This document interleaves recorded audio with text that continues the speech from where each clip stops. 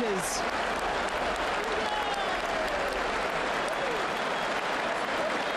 Well, Khawaja has left well all morning here at Lord's in tough conditions.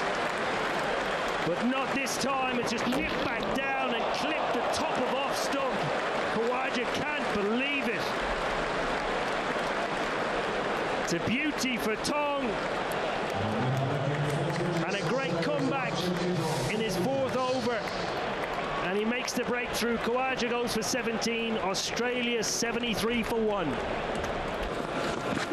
Oh. It is a beauty from Josh Tong. It's a little bit fuller than the previous ball. It moved just as sharply, but because it was fuller, it's hit the stumps, and Warner is done. That's a peach. That's a great delivery from Tong. Too good the ball before, beat everyone. This occasion, it thumps into the stumps.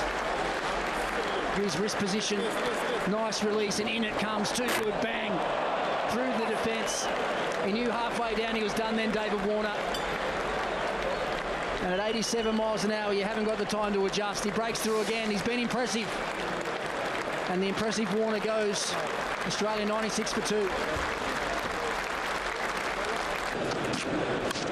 Edge got a good catch too.